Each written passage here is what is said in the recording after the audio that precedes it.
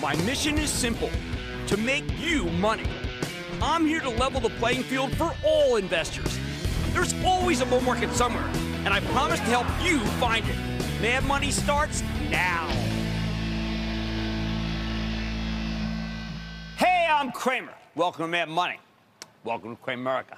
I've been with my friends, just trying to make a little money. My job is not just to entertain, but to explain how days like today can happen. So call me at 1-800-743-CNBC or tweet me at Jim Cramer.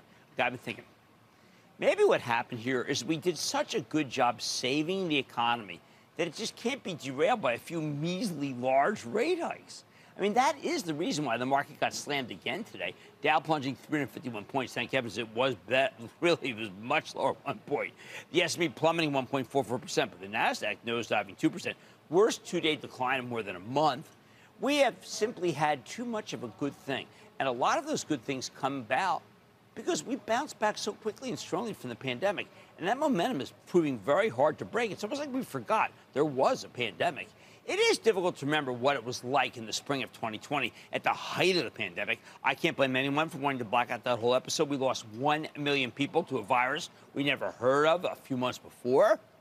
But Jay Powell knew how bad it was. When things started getting really scary, March 3rd, he slashed the federal funds rate by 50 basis points to a range of 1% to 1.25%. Then 13 days later, came out in 13 days, he cut another 100 basis points, take us down to the 0 to 0.25% range. Yet things just kept getting worse and worse. They say a picture is worth 1,000 words. So why don't we do this? If you want a picture that captures the COVID crash, I'm going to put one up. Look at the stock of Carnival, the cruise company. We started freaking out about people getting sick on these ships, so people stopped booking on them. And then the government ordered the ships grounded. Suddenly, these heavily indebted behemoths with tens of thousands of employees were teetering. Look at this decline. That's 54. All the way down here, you're talking about 9. Yeah, that's right. And this is just a single-digit midget right here. It showed no real sign of bottoming either, because there was a genuine fear, and actually logical fear, that this thing was going to go under. It actually made sense that if it did, then on March 23rd, something happened. Jay Powell, Fed chief, pulled out all the stops. He issues a press release, which sure seems mild-mannered, not unlike him. Quote, Federal Reserve announces extensive new measures to support the economy, end quote. Oh, but it was the furthest thing from being mild. Powell basically declared war against bankruptcy in any form. Remember, we were looking at double-digit unemployment back then. So he wanted to cushion the blow by preventing layoffs, particularly to public companies. Easiest way to do that is for the Fed to make it so it's incredibly easy for businesses to borrow money. Remember, that became the problem. Listen to this. After that, there were a slew of different facilities that he put into place. A lot of them look like what should have been done and wasn't done until the end of the financial crisis. Done too late to prevent a lost decade for the economy. Powell had read about the Great Depression, was a great student of it. He lived through the Great Recession. He didn't want to preside over some great pandemic cataclysm. He saw mass layoffs on the horizon, so he quickly moved to staunch the bleeding. Yes, that's terrific. We forget that. It drives me crazy that we forget that. Powell solved the mass unemployment problem, but he, and much more profitably Congress than he thought, created a new problem, the inflation problem, that we're now dealing with. Witness the ground zero of the pandemic, Carnival, let's go back to that, which suspended business on its Princess Cruise lines on March 13th, was suddenly able to sell, because of that statement I read you from, nearly 72 million shares at $8 just weeks later, while also issuing $1.95 billion worth of 5.75% convertible senior notes and $4 billion worth of 11.5% senior notes. Carnival never would have been able to raise that money without Jay Powell and his Fed backstop. It saved this company from going under. The company would have definitely filed for bankruptcy. And you know what would have happened? How about this? 120,000 jobs saved by Powell. Like anybody cares now. And that's just one example. You can make the same point about the whole cruise industry. At the exact same time, Congress gave the airlines $54 billion in relief, keep them from going under. The situation remained dire until the end of April, when Boeing, another teetering enterprise, came to market with a monster $25 billion bond offering, no government assistance needed, a sign the capital markets were finally thawed and business could continue despite the pandemic. Of course, back then, we had no idea how long the COVID economy would last. I mean, come on, we didn't know. Who would have known Moderna? Who the heck was Moderna? I was the only guy who ever had him on TV before. Hey, Pfizer. Okay, well, Pfizer was not known as being a breakthrough drug company. Who would have thought that they would have had the vaccines before the end of the year? I've gone back and looked at hundreds of articles about the virus from that period, and I couldn't find one story arguing that we could get a vaccine faster than 4 or 5 years. I mean, I had the mumps. I mean, it doesn't even sound like a disease anymore. But it took them 5 years to develop a mumps vaccine. And this thing was killing people left and right. The Fed's liquidity injections seem minuscule versus the scale of the threat. And I'm not even talking about all the stimulus checks or the moratorium on evictions or the child tax credits or the suspension of student loan payments. The result, we beat the pandemic so quickly that the checks were still in the mail when the world started going back to normal and cash balances went sky high.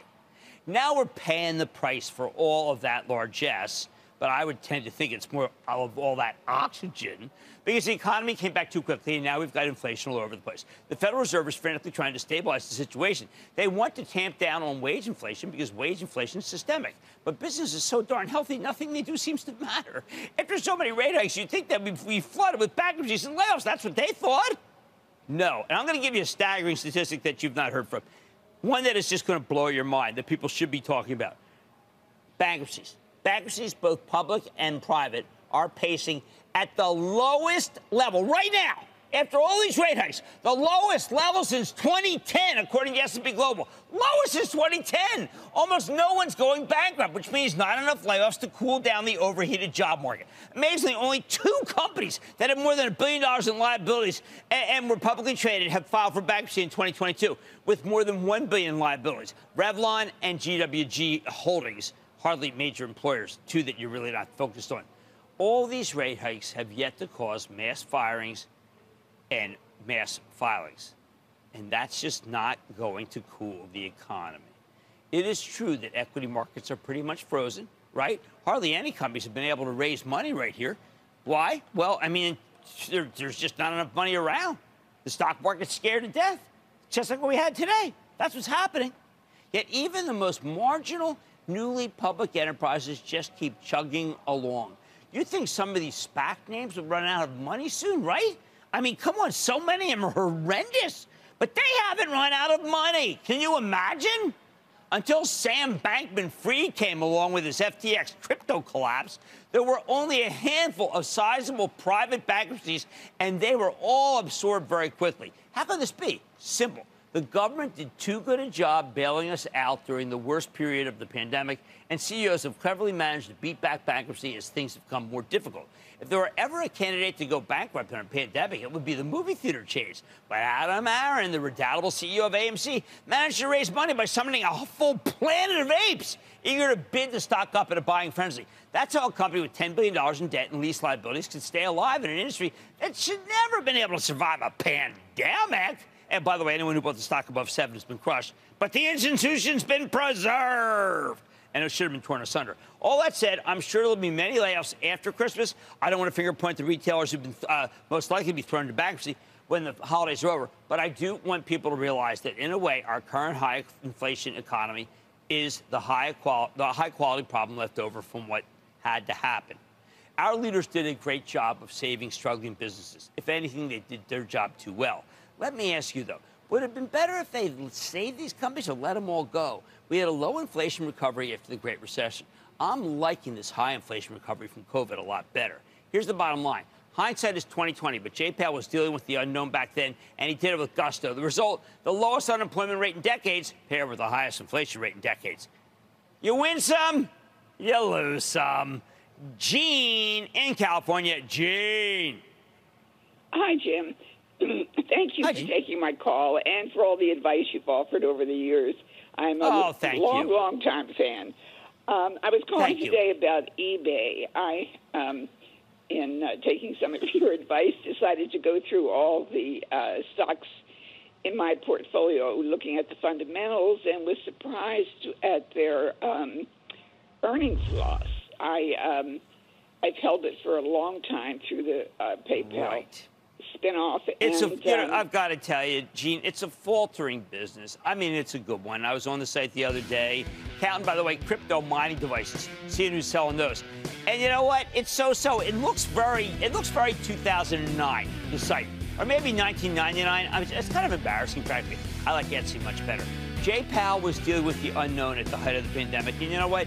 He did a great job with gusto. The result, we got the lowest unemployment rate in decades, but it's paired with the highest inflation rate in decades. You know what? It could be a lot worse. On Mad tonight, there was a 1-2 punch out in the REIT space last week that had investors worried. So what should you make of the cohort now? And is there still opportunity to be had? I'm going to take a close look. Then with the major averages falling today, should we be worried about this tape as we exit bear market rally mode? I'm not sure, but I'm going to go up the charts to find out. And you know what? Someone called about super micro computing after during the lightning round. Oh, man, what a monster! I'm going to turn to my homework. So stay with Cramer.